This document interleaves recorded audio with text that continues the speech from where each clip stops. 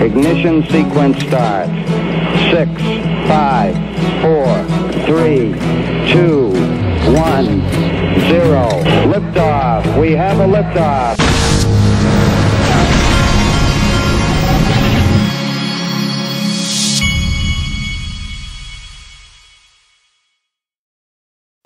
Hey everybody, this is the Digital Asset Investor. I am having a sip of coffee here. My wife had gotten me in the, she told me I needed to try putting cinnamon in my coffee, and so I started to get used to that, and I had done it for a couple of weeks, got to where I really liked it, and now I can't find the cinnamon. So I'm having a regular cup of coffee, which is fine too. And there is so much really cool news out there that I wanted to share with you guys. Today's probably going to be a little bit longer of a video than usual, or more like my old school videos that I used to do. But I can't start without talking about our market. XRP is up 21% this morning. That's great, but we're as I always tell you, the total market cap for the entire market is 216 billion, and so like I've said before, this is just peanuts. 21% in a day, that's great, but in the scheme of things, like they said in Back to the Future, where we're going, we don't need roads. Well, that's kind of how I feel about the crypto market. $216 billion is absolutely nothing in the scheme of things, but we're up 21% today, so that's great. I'm not saying it's not. Moving along, I want to do something that I've never done, I don't think, in any of my videos, and that is I'm going to give a shout out to a guy that runs another digital asset, Justin Sun, the Tron founder. Regardless of what you think of, some people like Justin Sun, some don't. But Justin Sun has been doing a lot been saying a lot of really nice things about Ripple and XRP, and for that reason, I believe he needs a shout out. And I'll tell you very briefly what what my understanding of Tron is about. I'm no expert, but it says Justin Sun thinks XRP's surge shows financial institutions will adopt blockchain. Now, for those of you that don't know, Justin Sun used to work for Ripple, and so he went off and formed Tron. Now, if you look at this, this is his quote. XRP, and they have a typo. XRP surge shows PNC Bank's recognition of Ripple protocol. With Bill Clinton keynoting swell 2018, blockchain is going mainstream. As Ripple's Greater China chief rep and a Ripple shareholder, I'm confident financial institutions will adopt blockchain. And so that was a tweet that he did. Well, just for those of you that you don't know, XRP is, I'm sorry, Tron, which is the symbol's TRX. My understanding of Tron is that they are, he is partnering with the right companies to create a social platform like a YouTube type platform that's completely decentralized, and where the creators of content will be able to be paid in, I'm assuming, Tron or other digital assets. And so, and he's the favorite son of Jack Ma, I think Jack Ma is how you say it, that started Alibaba, which is the largest company in China. And so apparently this guy, Justin Sun, is his protege. And so it's worthy of checking out for those of you that are looking for a really cheap digital asset right now to invest in, besides XRP. That's all I'll say about that. XRP is still the greatest digital asset ever created, but this guy deserved to get a shout out because he's helping our community, so we'll help him. Also, I wanted to go back to Jed McCaleb. I covered this yesterday, and I wanted to make the point because I think it's important. I told you yesterday, every time the Ripple price goes through the roof, you immediately start getting all these news articles. Yesterday's was from the Wall Street Journal, and they intentionally try, I'm not saying Wall Street Journal in particular was doing that, but just in general, the FUD comes out and all the different news media outlets start putting out articles that will drive the price down. I'm not saying that any individual one of them is doing it intentionally. I think it's much more of a coordinated effort that those news outlets may not even know is being done. But I think it's being done by powerful people. But I wanted to make the point that they did it by trying to scare people into thinking Jed McCaleb is selling all of his XRP and trying to scare people. And then we went up 21%. So apparently, once again, we're right, they're wrong. I'm not saying he's not selling. Maybe he is selling his XRP. Probably is. And I think that he was selling his XRP. But XRP is so much bigger than Jed McCaleb. It's pitiful to even think that this guy right here is going to affect the future of everything that I have talked to you about with Ripple and XRP. If you watch all my videos and you really see how huge what Ripple is doing is, and all the connections and the people that are behind it and the people that are running the show, this is nothing. And so that was kind of the point I made yesterday. But I wanted to point this out. Up 21% after all the scare tactics. Go figure. This is an article that I kind of saw this and I was like, well, who's DeVere? It said I saw this morning. It said the DeVere CEO predicts big things for Ripple XRP as usage soars. He's backing XRP due to its unique features, technologies, and problem-solving capabilities. So I wanted to read a couple of his quotes right here. There's been an immensely positive buzz regarding cryptocurrencies in the last few weeks, with the standout being XRP. I believe that whilst the crypto market in general will be primarily bullish between now and the end of the year, it will be XRP that will continue to gather the most momentum in this period, he says. And then he says, cryptocurrencies are the future of money, and clearly XRP is proving to be one of the most useful cryptocurrencies for businesses, organizations, and individuals. It can be expected to become a major player in the world's shift away from fiat money over the next few years, he concludes. So I wanted to go and look at who the DeVere Group is, and this guy's name is Nigel Green. He's the CEO of the DeVere Group. So I went to look at who the DeVere Group is. This is a big asset management company. I believe they're out of Zurich, Switzerland. I believe that's what that is. I'm not positive about that. I looked around their website I think I saw Zurich somewhere. But anyway, what was interesting is this section of who we work with. They're basically a financial planning company and help people invest. But look who they work with. The companies they work with are Morgan Stanley, JP Morgan, Goldman Sachs, the Royal Bank of Scotland, STM Group. So this guy is the CEO of a company that's working with the lords of finance in the world, and he believes not just that cryptocurrencies are going to do great in the coming years, but XRP is going to lead the way. And that is a good thing to know. All right. I wanted to cover this. This is from yesterday, and I didn't get a chance to put it up. But this is an old article that I'm showing. Well, it's from a few days ago. I think I showed it to you the other day. But this was just an article about how Ripple's been working with the SEC for a better understanding of the XRP coin. Okay, as you all know, they've just like they did with the Jed McCaleb story. They've dangled this thing over everybody's heads. Oh, XRP could be declared a security and da da da. And all along, I've told you that they're not going to declare XRP as security, for one simple reason. Like I said yesterday, Ripple has got a 5-year head start basically on the entire crypto industry. A 5-year head start, which means Ripple's based in San Francisco, and that means that in ground zero of technology, which is Silicon Valley, Ripple is the United States' chance to be the leader in cryptocurrencies and the change in the financial world for the entire world. That's the United States opportunity, is Ripple and XRP, period. And I've said it all along.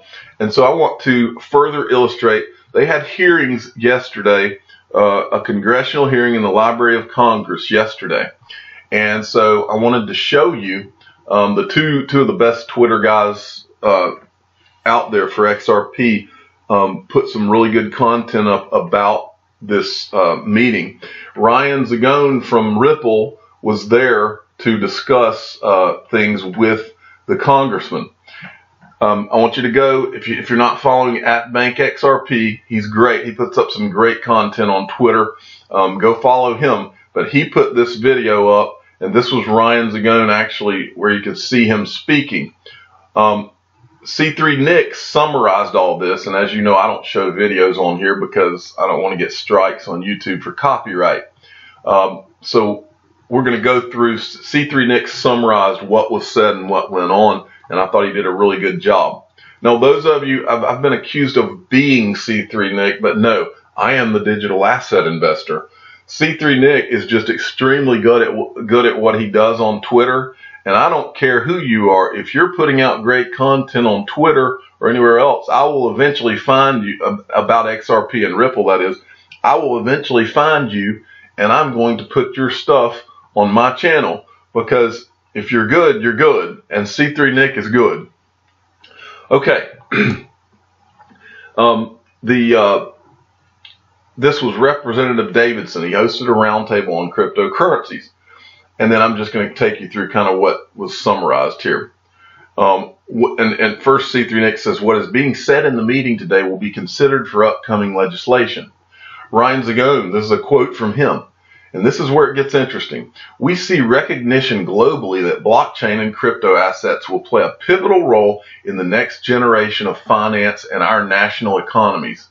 And then he said, Ryan Zagone says, now, there are countries racing to provide regulatory certainty so they can be the winner in this race. They can essentially take a stake as the global capital of finance, which is now in the U.S., moving elsewhere.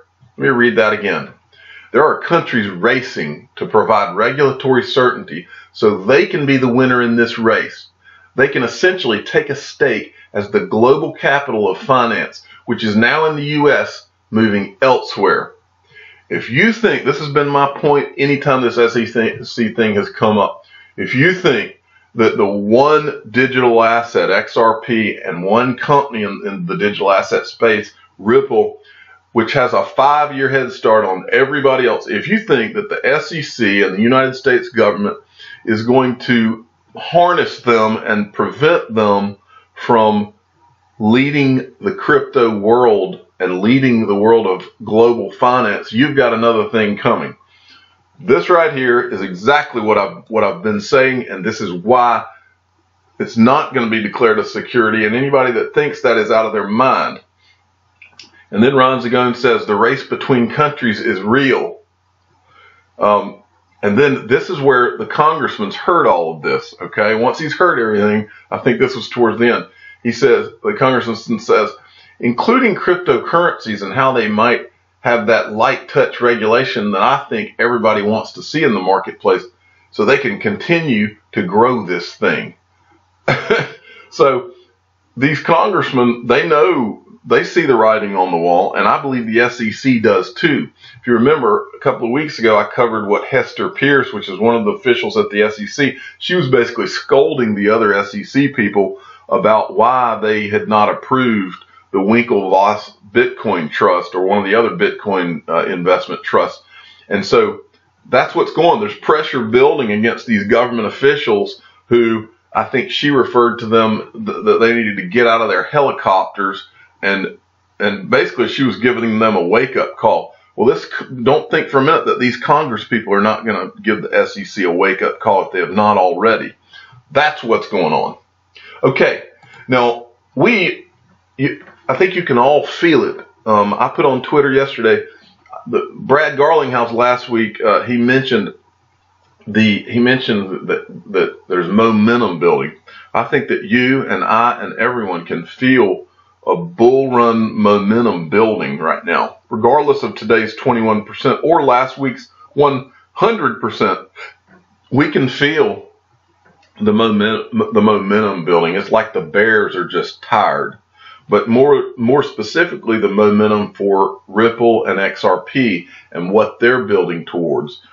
everything that they've worked on for 5 years is, we're right on the precipice of the world change that's about to occur.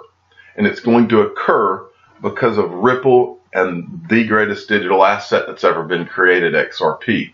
Well, this is a great time for Hoder to write this blog that he wrote today. And he wrote this blog, it's called The Basics.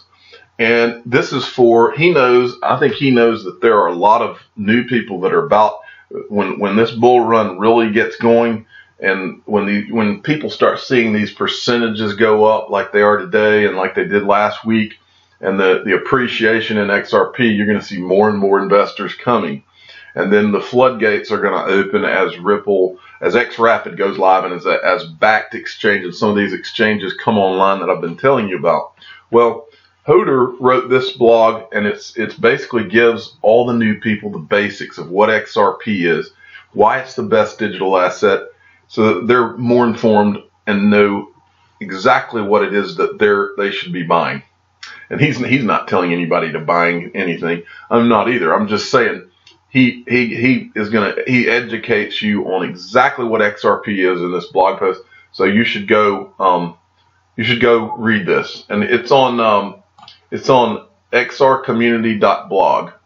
Okay, but as I always do, I like to read you his last line or last paragraph, but I'll read the last line because I think I liked it. All right. As a community, each of us can talk to the people that we know or come in contact with and help spread accurate information to others. XRP will change global commerce, but we must work to help those new to the market understand its potential. And he's right, and that's what we're doing. Okay. This is just a fun little thing that I wanted to go over with some of you that have been listening to me for a long time. I think you all know where I think we're all going.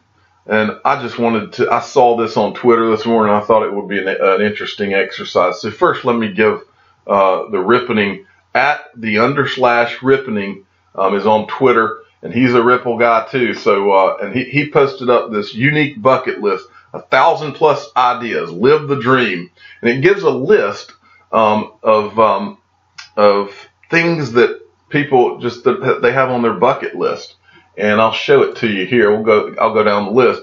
But I wanted to bring this up to you because if you believe like I believe, in very short order, or at least at least 6 months to 5 years, many of you that are listening to this are going to be able to live out your dreams and have a bucket list and actually do some of the things that you've always wanted to do as a result of being an XRP investor. And so sometimes it's fun to take a break and just dream a little bit. And so I went down this list today, and I was looking at a few things, and I thought I'd share a couple of them with you. It's just a list of things on this person's bucket list. Catch a wave surfing, explore a cave, ride a zip line ride. That's what this picture is. Indoor skydive. Navigate a personal underwater sub, bathe an elephant, hold a monkey, hug a redwood. This is something I want to do, is go. I've never been out to Seattle and that area, that's something, I don't need XRP to do that. I may do that just traveling in general, but I would love to go out and check that part of the country out. I've never done it. I will be doing a lot of traveling in the next few years, I can promise you that. There's one. Swim with sea turtles. Attend a high school reunion. Meet someone famous. Anyway, so they had this huge bucket list. Now, one thing that I would put as the number one on my bucket list, and I hope that you all do as well, and that is to have a beer in Liechtenstein, because I plan on seeing you there. Okay, now I'm sorry if this video is too long, but I have a lot of you that ask me to do the long videos, but I want to share something with you. I received an email from a guy I believe he was in England, and he said that he heard me mention at some point I had mentioned in one of my videos that, you know, a lot of people want to make $1 million a year and have a corporate lifestyle, and they want to live that kind of life and be a high roller and all. For me, what's most important, I want to make as much money as I can make, but still have my freedom and be able to work from home and go and pick up my kids from school and drop them off at school and take them to hit baseballs, and do things like that. Because there's one thing that I have always heard from anybody that's an older person later in life. The biggest regret, the most often heard regret that I ever hear out of anyone or have ever read, is that they didn't spend enough time with their kids. And so I have made it my mission in life to do that, and not just do that, but to teach them all of the things that I think should be taught to put out the most successful and productive children out into the world, because that's what I see as my #1 job.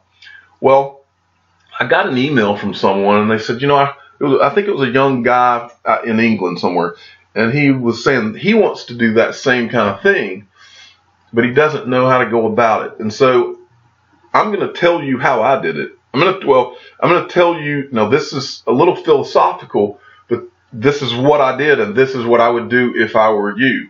Because most people don't know what they're truly capable of until their back is completely in a corner. There was a time in my life where my back was completely in a corner, but you don't have to have your back completely in a corner to do this. It'll work for anyone. So the first thing, and this is going to seem very simple, but I think it's really one of the keys to life. The first thing that I want you to do, and this person had told me that they wanted to be able to work from home, and that they wanted to be able to work from home and be kind of independent and do their own thing, but make a living. And so this is literally what I did. And some of you may think this is hokey, but it is what I did, and it will work. Trust me. Okay, you get a notepad. That seems very basic. And what I want you to do is I want you to write what your problem is at the top of that notepad. In this person's, I don't care what the problem is, but in this person's case, the problem is that he wants to make money from home, and he wants to be able to live an independent lifestyle and make enough money to support himself and his family. That was my understanding. And what I want you to do with that notepad, after you write what your problem is at the top of that page, I want you to make a list of the things that you're good at first. And I also want you to do the following. I want you to, this is probably one of the keys to life right here. Most people will go their entire lives without doing the one thing that separates human beings from every other animal on the planet, and that is our ability to think and to make decisions, our decision-making ability. I want you to make the list of things you're good at, and then I want that to evolve into thinking about products and or services that in your community that are needed. Where's a need? There's a need in every community. I can tell you a need for anybody listening to this right now. Now, I'll give a caveat to this. A need that is in every community across the world right this second, that someone, if they did it right, could make tons of money off of. I've even thought about doing it myself, but you have to figure out what the laws are in your country and in your city and your state, and how you would go about it. That's part of your problem to solve. But here's one idea. Is a crypto consultant. I can't tell you how many people are dying to be able to figure out how to get into cryptocurrencies right now. And without being an investment advisor, there's got to be a way that you can consult people and just say, okay, first you go to Coinbase, and then you go to Binance, and give them the entryways, and then all the things I talk about on this channel could be turned into a consultancy business where you're not making money on the transactions, but you could get a fee just for information. And again, you got to check your local laws and things like that on that. But a consultancy, that's a business boom right there. But my point, and back to what I was saying, most people go their entire lives and they never sit down, write down what their problem is, start to think, and the key words think about the solutions that you could have to that problem, and think about the product or service that solves existing problems in your community. And in my opinion, the internet is one of the greatest places with the greatest opportunity to solve problems. But now like in my community, there's no excuse in the world for somebody not being able to make a living. In the community I live in, we have Uber, we have the Waiter app now. With those two things alone, you also have Lyft, which is like Uber. With those three things alone, anybody in any community that has any of those can begin to make a living and support their family if they're willing to work hard and do things right. But back to what I'm saying. So you have a list of these products and services and problems and lists of what you're good at or what you're passionate about. And you narrow this list down, and at some point your gut's going to start talking to you. But what I want you to do is I want you to take this list, and I want you to read through this list every morning. I want you to take 30 minutes every morning when you wake up, read through this list, add to it, and take away as necessary. And at some point, your gut is going to begin to scream at you, and you're going to know you're on the right idea. Because here's what you've just done. When you write down that problem, and then you begin to make that list, you've just put your brain to work. And what a lot of people don't realize is that your subconscious will begin to work on a problem even while you're asleep.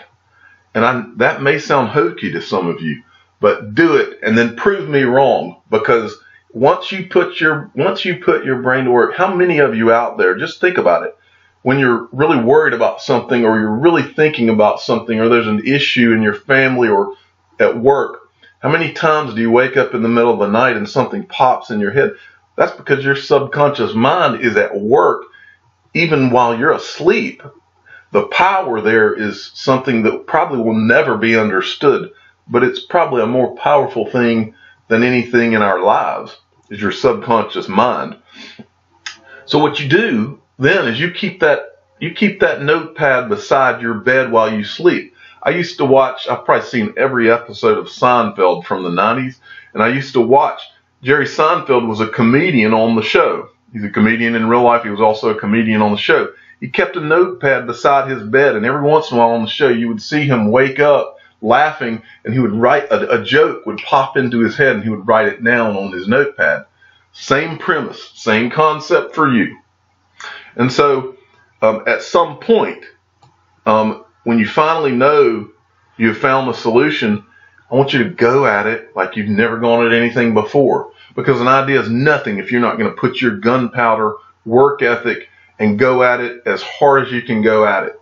And I want to finish you with two quotes. And I'm talking to you, guy in England.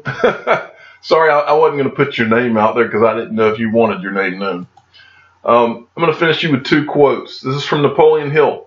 The starting point of all achievement is desire. Keep this constantly in mind.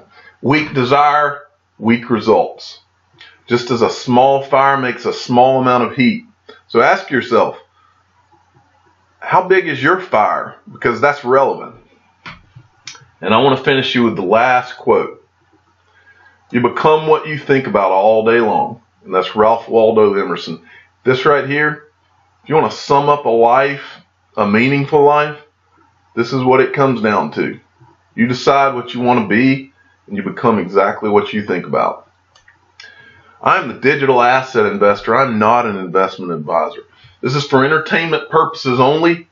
I want you to please subscribe and hit the like button. And if you have not gotten your Ledger Nano S, and you're not protecting your digital assets offline with a Ledger Nano S, then this is all for nothing. If you haven't done it, Ledger Nano S, you can get it in the description of all of my videos. It'll take you right to their site and you can get one. And so I really appreciate everybody listening, and I'm really excited for what I know is coming here shortly. You should be too. Thanks for listening.